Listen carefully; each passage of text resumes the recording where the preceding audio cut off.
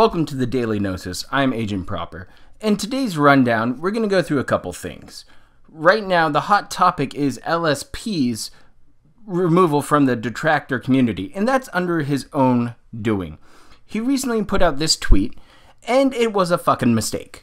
No doubt about it. He fucked up. Alright? You don't go ahead and threaten a dox over some bullshit, and then go ahead and try to have somebody act as your agent to perform that dox. That's stupid. He apologized for it. It was a misstep. I've talked to him personally. We can all move on. He's going to take some time away, and when he comes back, if he comes back, that is his choice. Just like Leanna rejoining Twitter is her choice.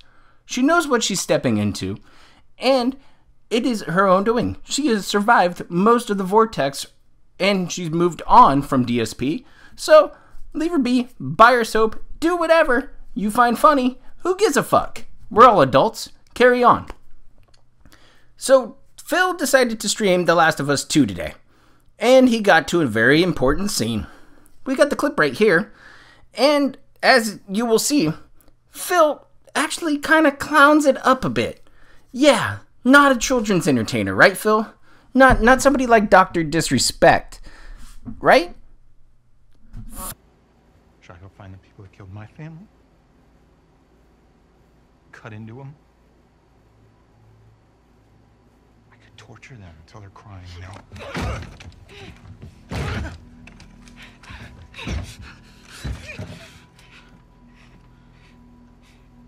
Two idiots.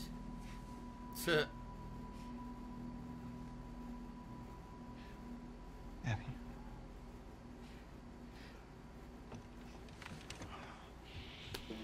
I told you, two fucking idiots. Terrible writing. It's the most cliche fucking writing possible, is what it is. Oh, this is delightful. Neil Druckmann, ladies and gentlemen. Neil fucking Druckmann. This is what he wanted in his game. Remember Last of Us 1? All those really gratuitous sex scenes that were in that game? How great that game was because of it?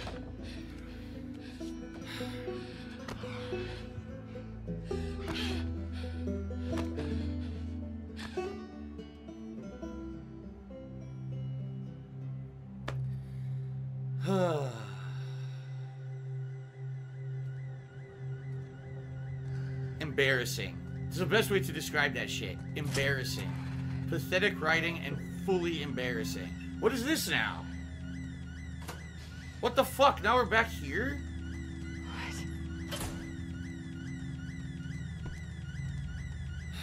What? Anyway. Well, Eric tipped $5 screaming he's gay, he's totally gay. Good for you. Thanks for the $5 tip. Only Ice Coffee resubscribed at tier 2 for 2 months in a row. Thank you for the tier 2 sub. Is finally I can share this moment with you. Oh yeah, it's really something proud to share with everyone on the internet, right? You make a compilation of how people fucking react to that stupid shit. All right. Resburgu tipped $10. He said, "My lord, it was painful to watch. I hope everything is okay." It certainly was painful.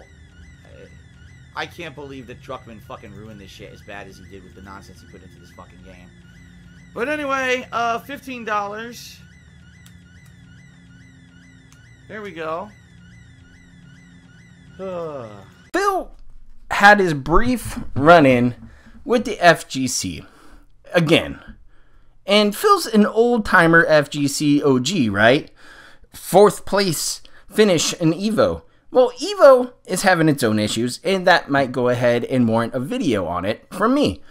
And it's some shady, disgusting shit that's going down over there. And if you're uninformed, there's plenty of other people out there talking about it right now on Twitter, Discords, Kiwi Farms, anywhere you want to find it. Scumbags are getting revealed. And that's too fucking bad. You know? Sometimes they deserve it.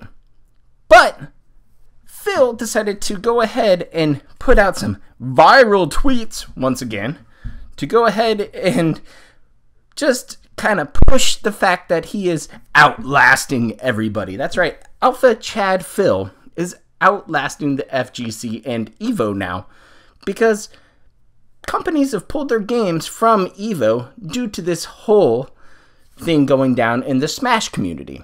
Because, well, they're all joined at the hip, correct? And now other places will still have tournaments. I'm sure the Capcom Cup will go on, and various other Tekken tournaments or whatever you have will happen. But Evo might be stopped, and Phil might have outlasted Evo. Probably not. Now, Phil went into his final stream of the night. Vest streak has hit 164 now, because he got $105 worth of tips. That's right. Once again, a pay piggy probably bailed him out. It's been happening frequently and often, and it will bring us into our next little mention that he had to stop the stream and go and check to see if Alfred Aponte was actually Alfred Aponte, because he said the vest streak was greedy. So Phil put pause on the stream, looked at his phone, checked his email, saw that it wasn't that guy, and went, okay, good, now I can make a joke. Oh, because I can't check the email. Yeah, you can. Phil almost fucked up and revealed that you can actually see who goes ahead and tips you via PayPal on an email account.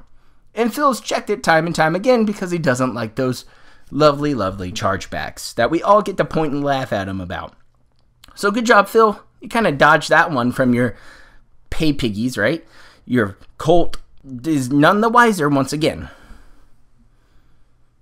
And tonight, we'll just go ahead and wrap it up with some somber news, sadly. Streamer Reckful sadly passed away at the age of 31 due to suicide. His ex-girlfriend found out earlier today. Now, this is a touchy subject. This should never happen. There is plenty of opportunities to go and seek help if you're ever in this kind of a situation. Please help yourself and go ahead, call a hotline, talk to a good friend, do whatever you can to avoid what happened here. Phil made some kind of strange comment on this situation during his first stream. All the stuff I wanted to really talk about. Sadly, today is not a great day. When it comes to bullshit on the internet and all kinds of fucked up stuff in real life, man. And I don't mean anything that applies to me. Thank God, I'm okay.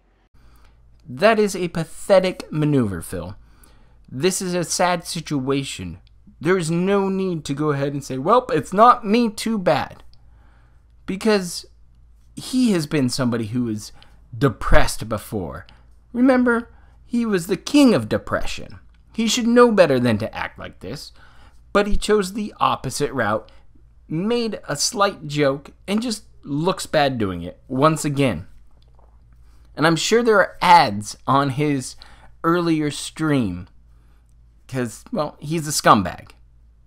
So, we'll see you tomorrow, guys. Stay safe out there. And hopefully you enjoyed the Daily Nosis.